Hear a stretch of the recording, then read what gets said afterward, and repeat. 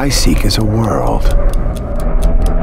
One that requires no spirit. It would be a perfect world. Minted in Jerusalem with the image of Donald Trump, King Cyrus, and the third temple on it. This is the exact value, according to Levitical law, of a half shekel, the price it would cost for an adult male to enter the temple.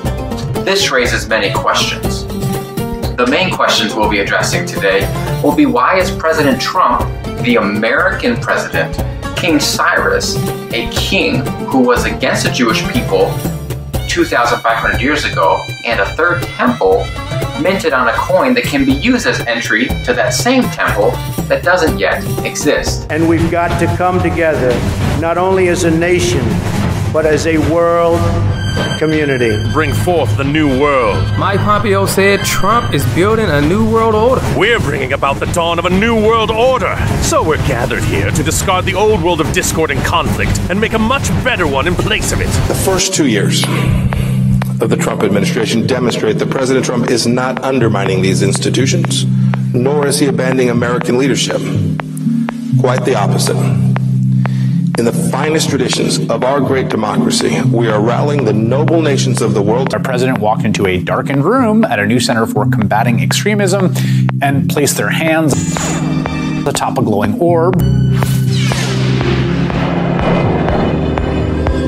The lustrous orb is supposed to be directly connected to the dawn of time, a brand new paradise of peace. Our Cyrus is a real peacenik through and through. In pursuit of peace. Our vision is one of peace, security, and prosperity. For peace, and yearns for peace.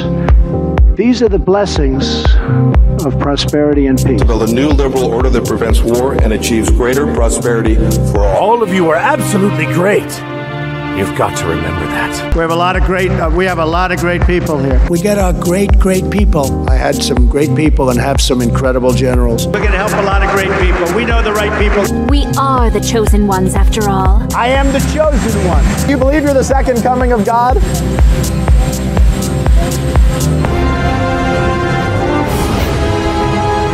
Everything is ready for the creation of a new world. And now everything will end, and there will be a new beginning.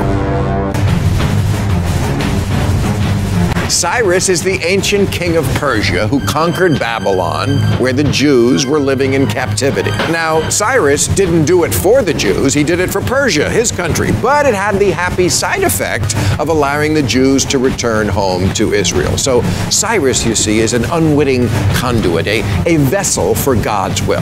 But nothing in the Bible says he was the antithesis of what the Jews believed in, the way Trump is the antithesis of what Christians are supposed to believe. And for this cause, God shall send them strong delusion, that they should believe a lie. Do you believe you're the second coming of God?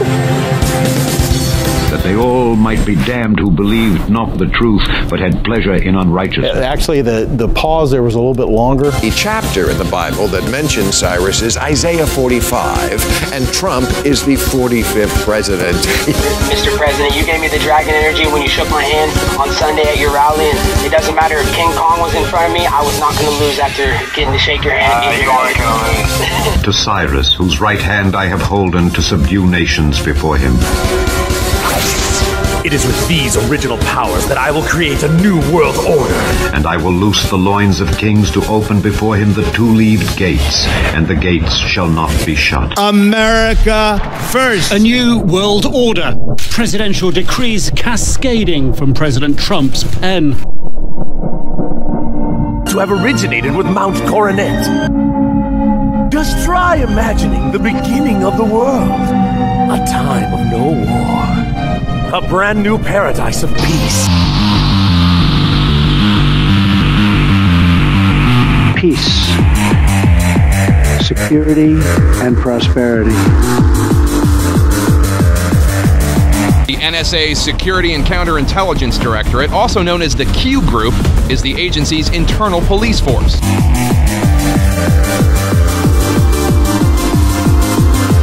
We are rallying the noble nations of the world to build a new liberal order. And we've got to come together, not only as a nation, but as a world community. Not only as a nation, but as a world community.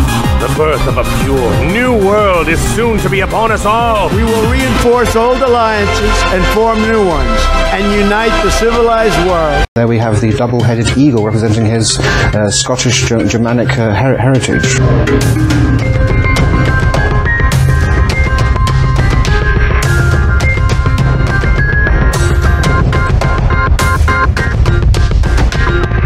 Make order out of places where there is chaos. That is our role. I am the one who is finally going to bring order to this chaos. Yes, Cyrus, sir. I'm free, and I give you my word. No one will ever stop me again. He's the leader that will lead us to the promised land. Let's get rid of this system, and he's the man to do it. I'm pleased to announce the second coming of President Donald J. Trump.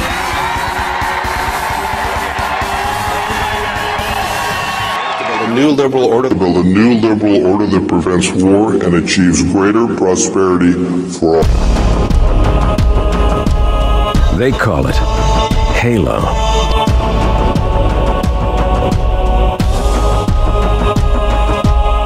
The Covenant kept saying that whoever controls Halo controls the fate of the universe.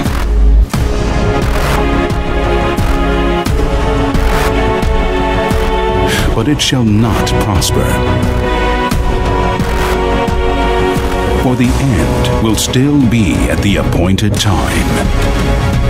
While returning to his land with great riches, his heart shall be moved against the Holy Covenant. So he shall do damage and return to his own land. At the appointed time,